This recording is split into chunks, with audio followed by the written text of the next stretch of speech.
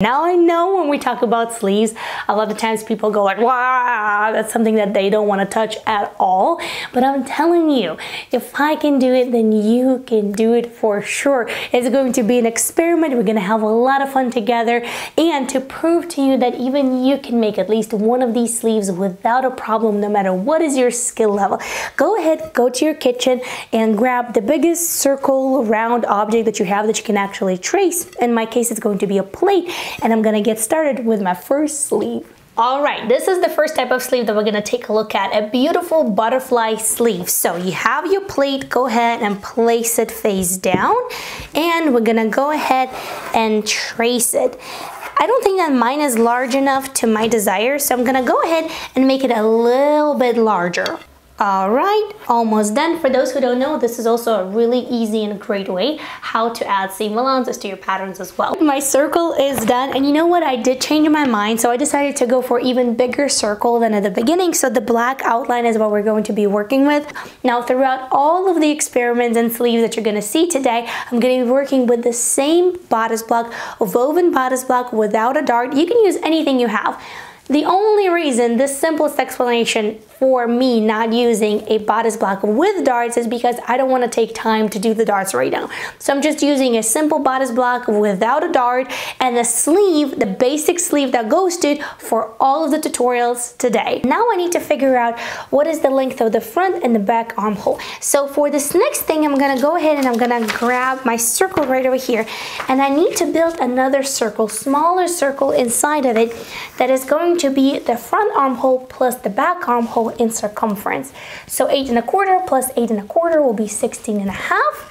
I'm gonna do this very easy, not by the book. But of course, when you're doing it, you're gonna use the pi formula and everything else. But for right now, this is going to be the circle that we're going to use. I'm gonna place it inside of my bigger circle. And now I want to off-center it a little bit because I want my sleeve to be longer and fuller on the top and smaller on the bottom. Don't forget to mark the top and the bottom of the sleeve, so where the shoulder seam is at and where the side seam matches with the bottom of the armhole, so that way you know how to match up the sleeve to your garment. And let's go ahead and cut this out, and then I'm gonna go ahead and cut out the fabric. Now, needless to say, I don't add seam allowances to my paper patterns, but I always add them as I cut my fabric. That's one of the reasons why you can see me here cutting a little bit larger than the actual pattern is. So now I'm gonna go ahead and base it in together, and it's going to look super fun. The first sleeve is done. Wasn't that easy? That was pretty straightforward and fun as well. So let's get started with the other sleeve, and once both of them are done, I'm gonna go ahead and try it on, so that way we can pair one style versus the other. So for this next sleeve, let's go ahead and grab just a regular sleeve like this that goes to your garment, and this is what we're gonna do next. So we're going for a sleeve that has that little puff at the crown right over here. A very popular, gives you that kind of like a bold shoulder. And this is how we're going to achieve that. So this is my sleeve right over there.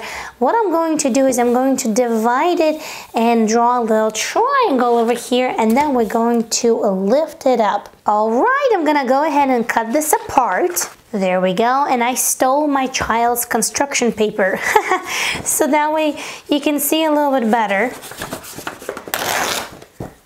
And it is easier if you go ahead and extend the line right over here that marks the center of the sleeve. That's just gonna make it a little bit easier for us to put all the pattern pieces back.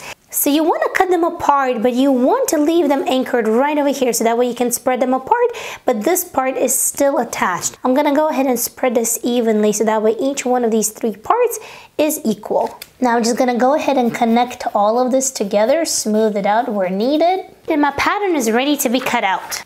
I'm also marking from where to where I'm gonna be gathering my sleeve, so that way I know exactly where those gatherers are gonna be. It's done, so it's time to go ahead and put it on. And obviously, I just want to remind you that the garment that you see right over here, the bodice block, is without darts. That's the reason you might see some puckering, because obviously doing a garment without darts is always going to give you a less accurate result in terms of how it sits than when you do a garment with a dart. And this is a very stiff calico muslin, so you see this sleeve, the circle sleeve, kind of goes and puckers in all sorts of different directions. If you use chiffon or more silk or something flowy, it's going to take a really beautiful shape. So definitely don't be discouraged by that. So let me know, which one do you like better, the circle sleeve or this long sleeve with a little puff here at the crown? I like both of them. This one you can make a long one too, and you will often see that in wedding dresses or special occasion wear. Even in capes, you can do like a cape sleeve like that. And this one, I think I might just do a sweater for myself for like springtime with a little puff right over here just to add that design element. For this one, I'm gonna grab 2 copies of the same sleeve. I'm just gonna make it short one, so 2 copies of the same sleeve. Here's my little step-by-step sheet that I've created. First, what I want to do is I want to take either one of these, because these are 2 copies, and I want to create this kind of like a crisscross pattern between them. You can also shift it to one side or to the other side, just really depends on how you want that sleeve to be and how you want it to look on your actual garment. Now that is done. Now the next thing that I want to do is I want to take one of these, go ahead and lay it on top, and just copy one of these lines, because I need to create one side and the other side since they're going to overlap like so. Now I'm gonna go ahead and cut these apart. There we go. And now for the next step, what I want to do is I want to take this part right over here, and I do want to slice it up so that way I can create this little puff element right over here. Because if you don't, it kind of looks a little flat, but you can also experiment with that too. But I want a little puff right over here. So what I want to do is I want to slice up here, a couple of straight lines, and then we're gonna go ahead and slash it and spread it open. I'm gonna cut this up to this line, but not all the way through.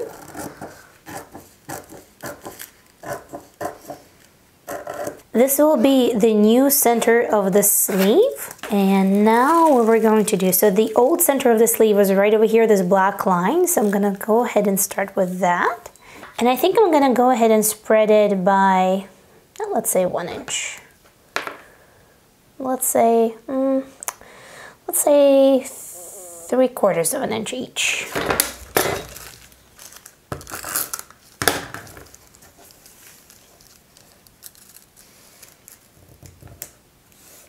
Extra tip right over here, this crafter's tape in this like a little rolly dispenser is actually pretty decent for a task like slashing and spreading your patterns or maybe assembling PDF patterns. Now I'm gonna tell you this, I absolutely love card making. I usually do watercolor cards, and I bought this for that particular purpose, and I don't love it for my card making. That's one of the reasons why I decided to try it out with my pattern making, and for this task it's actually pretty decent. So I think I bought it at Hobby Lobby, so if you're struggling with regular adhesives like tape or glue, this might be something to look into, just like an extra tip. I'm gonna go ahead and connect it all and maybe raise this part just by a tiny bit. The sleeve is ready. I'm going for the concept today, not necessarily for the final execution. I just want to play around and discover the shapes and styles and see what looks great and what could be a good thing to put in my toolbox of sewing knowledge for the future. So here's a little inspiration for this type of sleeve, and this is how my sleeve looks when it's all done. Now looking at it now, I should have done more gathers on the other front side of the actual sleeve, but I do love the way it looks. It has that little flirty element to it. Here you see the crisscross pattern, how it goes underneath right over there, and you can do so many interesting things with it. So it's definitely a win and definitely something to consider for the future. This next one, you guys know that I love this sleeve because you already seen me make garments with it time and time again. Besides, you can actually wear it 2 ways from the same pattern, so it's like a little bonus. Besides, it's really easy to make it. So I'm gonna get started with a long sleeve like this one, and then we're gonna slash it and spread it. So here I have roughly slashed it apart about 1 inch because the bottom of my sleeve is just about 8 inches. So that's how I'm going to cut it apart. And I'm going to spread it apart, let's say by, we can do another 1 inch apart each of the slashes. So that way we'll see what kind of volume it's gonna give us. All right, I slashed the center too, and I'm actually gonna go ahead and get started on this because once you slash all of them, there's just gonna be a lot of loose parts, and it's a little bit easier for me, I find, to handle them as I go instead of handling them once they're all cut. All right, slashing and spreading is done. I think Artemis is gonna be very upset by the fact that I used up nearly all of her purple crafting paper. So now all I have to do is I just need to curve in the bottom and make sure that I tidy it up so that way it's all nice and even across the board, and after that we can take it and cut it out of the fabric and try it out. There it is, and you're gonna put it together just like a regular sleeve. Dear sewing friend, if you like what you see, or at least you're having fun and you're enjoying this experiment just as much as I am, go ahead and give this video a thumbs up, and you might even want to consider to subscribe because who knows what kind of good stuff you might be missing. All right, so this is for one side of our base garment. For the other one, let's do this one. This is gonna be a short sleeve, like a cap sleeve. You can do a couple of versions, a really tiny cap or a cap that goes all the way to the bottom of the armhole. Basically, we're just gonna draw a curved line like this that goes above this line right over here. So from here, let's say I'm gonna take 1 inch down right over here, and let's say 1 inch right over here. And obviously all of these you can adjust up to your preference. Right now I'm just playing around and seeing what is interesting, what looks good on me, what do I like as a style. And let's say right over here I'm gonna take, let's say 1 inch up as well. So now I'm going to go ahead and connect it with a curved line like so. And of course, if I want a really tiny one, then what you would do is you would just kind of go, let's say from here till here, and you would do a completely small cap, something like this. And that's it, we don't really have to adjust much. I might move this line a little bit right over here, maybe I make it shorter, but in a gist, that really is what it is. All right, once this is cut, what I like to do on short sleeves is I like to put these two ends together like so, because once sewn, they're gonna create a really sharp angle over here, and I don't want that. And then I'm just gonna smooth this out so that way once we have the sleeve in, it actually is going to have a really nice angle pointing out, which is not going to be an angle at all, it's just gonna be a really nice smooth line. Now, if you are a member of this channel, first of all, thank you so much for your support. And then don't forget to check out Members Extra video for this topic and many others, as well as additional information and resources that are available for you as a part of membership. There we go. I must tell you that I absolutely love cap sleeves, especially for summertime. It's a great option when you want to have a sleeve, but you want it to be as minimal as possible. So this definitely is a win.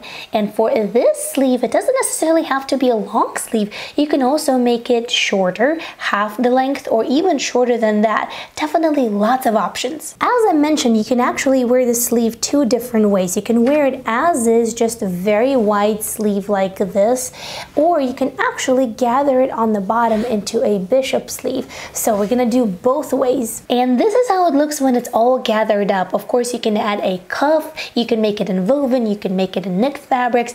Both of these sleeves are a lot of fun and definitely open a lot of possibilities into creation of your design. Now, here's a great question: how to draft a basic sleeve to begin with, so that way after that you can modify it into all of these different sleeves that we experimented with today. To answer that question, here's a full video that will explain everything that you need to know about a sleeve. So go ahead and click right over here.